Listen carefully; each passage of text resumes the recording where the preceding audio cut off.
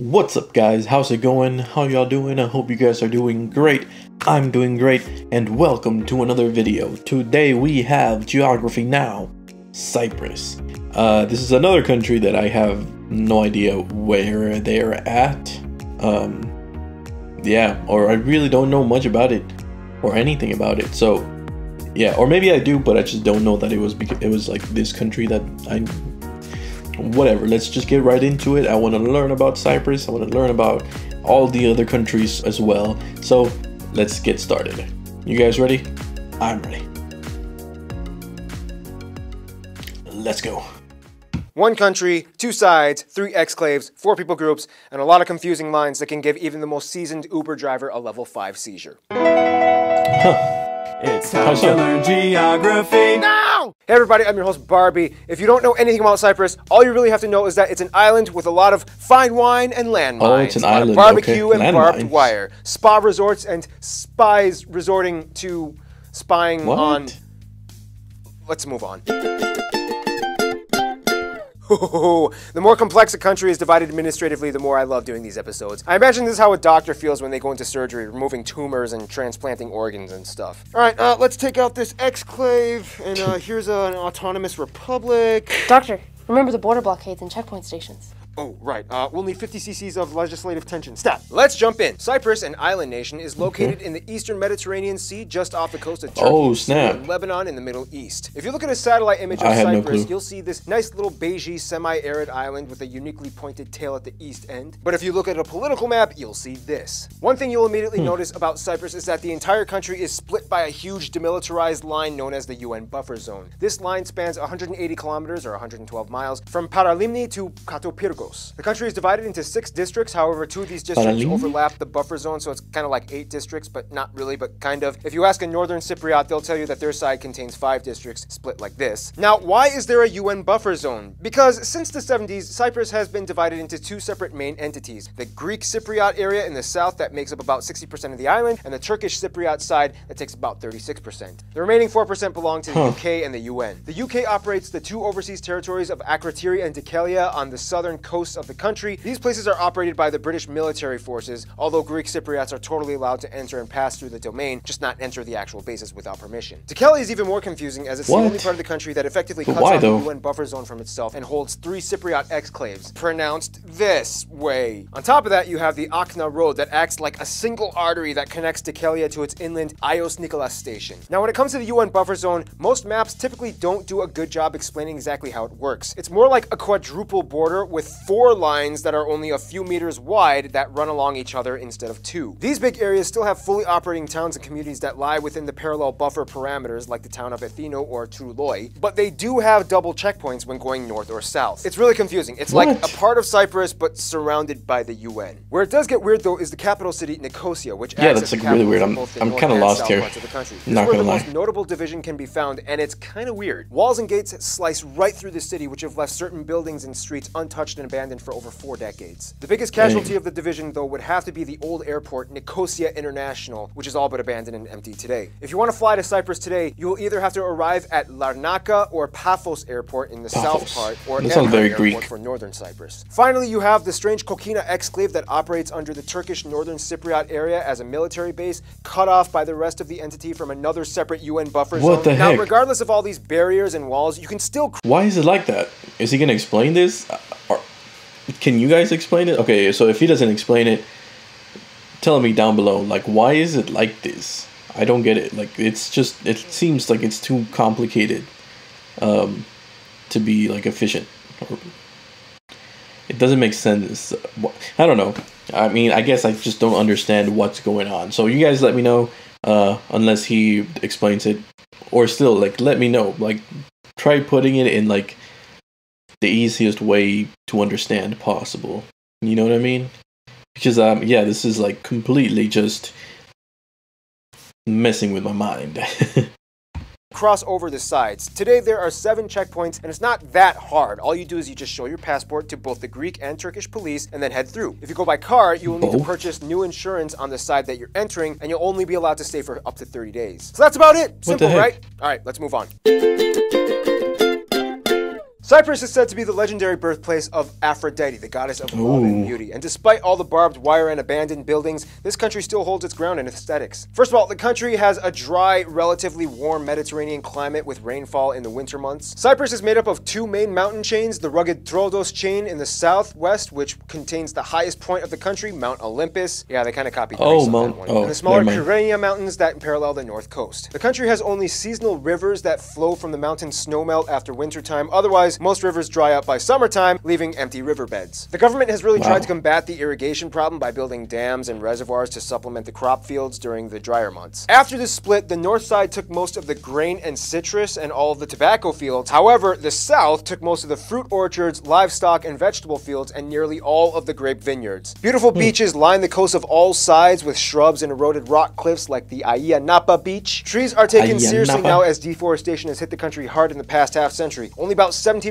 of the country is classified as woodland, and logging is heavily monitored. It's actually totally legal to take figs and olives off of your neighbor's tree, but illegal to cut down the tree even if you own it. Speaking of neighborly interaction, let's jump into the most controversial part of this episode. Controversy. We need a distraction. Here's a Korean guy playing the bagpipes. So as you could kind of gather from the previous two segments, Cyprus is kind of divided. Essentially, the country is populated by two main ethnic groups that have quite an interesting history on the island. First of all, Cyprus has a population around 1.2 million and it has the highest percentage in the EU of working adults with tertiary education. Although the numbers are a little hazy and debatable, the entire island is made up of about 77% Greek Cypriots and about 18% Turkish Cypriots. The remaining 5% come from a wide range of other nationalities like Armenians, British, Russian, and even a sizable Vietnamese community has settled in the country as well. Now here's where we finally address the elephant in the room. How on earth did all this internal conflict arise on such a small island? And by small island, I mean the third largest in the Mediterranean. Well, not getting too deep into history, Cyprus has gone through a lot of crazy times in the past few millennia. The earliest recorded documents show that it was first inhabited by the Mycenaean Greeks, and then the Assyrians, Egyptians, Persians, and then the Greeks again, and then the Egyptians again, then the Roman Empire, then the Arab Caliphates, the French, the Venetians, and then the Ottomans for like 3 centuries, and then finally the British until they broke free and became annexed in 1914, and then independent by 1960. And that's when the real domestic conflict began. Long story short, 1974 was the year when all the fighting went down and this became a thing. To this day, Turkey is the only country that recognizes the Turkish Republic of Northern Cyprus as a sovereign state, whereas the Republic of Cyprus kind of acts as the poster child for the entire island on the world stage. So that's why Cyprus looks the way it does, and that's all I'm gonna say. The funny thing is, most Cypriots today... Okay, yeah, that's very just complicated.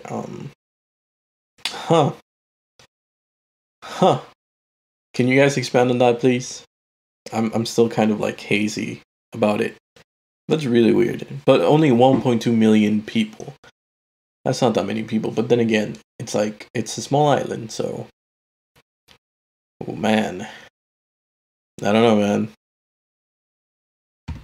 North or South want a reunification plan and think the whole division is just a stubborn older generation problem that shouldn't be carried out today. Culture-wise, of course, Greek Cypriots are incredibly influenced by Greece and Greek culture. However, they do speak with a pretty interesting dialect that sometimes even Greek people from the mainland have a little trouble understanding. Many of the words have a slight Turkish or Arabic undertone, and there's a whole slew of Cypriot slang that isn't even used in standard Greek. Northern Turkish Cypriots, of course, identify closest to Turkey. Both sides, although heavily identified with their respective cultural religions, Islam for the north and Greek Orthodox for the south, the countries are both run under secular governmental systems. Most women in northern Cyprus don't even wear headscarves, let alone typical conservative Muslim dresses, and alcohol is sold and drunken everywhere. One thing that really sticks out though would be the proficiency in English. Since Cyprus was under British rule for a while, English became the de facto language, and around 80% of the country actually speaks it. Of course, Greek and Turkish are the official languages, but English signs and translations can be found everywhere, and typically you can strike up a conversation in English with most people on the island, especially the younger generation. This also helps out when the tourists start flocking in, which makes up a huge portion of Cyprus's economy. Let's talk about the interactions they have with outsiders.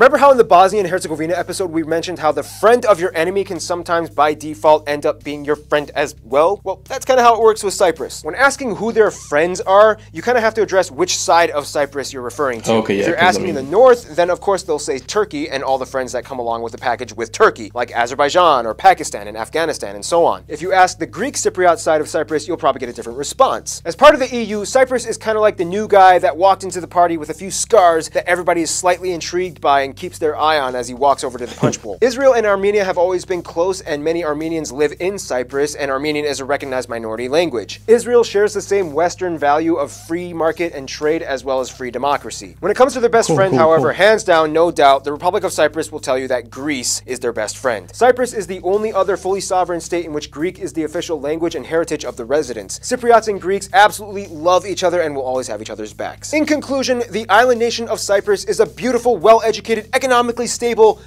hot mess. Who knows what it'll look like in the future, but let's hope it involves fewer blockades. Wait, so is there no like conflict between the two cultures that live there? Or is that why there's a line there? The funny thing is, most Cypriots today, north or south, want a reunification plan and think the whole division is just a stubborn older generation problem that shouldn't be carried out today. I don't know. But if they live there, you know, if they live together, if they can just like, you know, agree to disagree or agree to just be like, hey, you stay over there, I'll stay over here, I'll mind my business, you mind your business kind of stuff, then that's cool. Like, I respect that. It's really cool, guys. And more block parties. Stay tuned. The Czech Republic, also known as... Yo, that was like a really freaking short geography now. Like, compared to the Russian one was like, what, like 30 minutes? That's like a whole freaking episode of like a show or something. But yo, this was interesting. I learned a lot of things today. Very cool. Yo, but like that's something that like really just blows my mind about like this part of the world. Well, maybe everywhere, but still, like, you know, just how many different cultures, how many different people took over, and then, like, you know, someone would take over, and then someone would take over, and then someone would take over, and then someone would take over, and it was just like a constant battle to see who was gonna be in control of the land and stuff like that. I mean, it's just crazy, but it's like a cool thing to learn, you know what I mean? But yeah, I mean, I feel like I learned a lot, but at the same time, I have a lot of questions.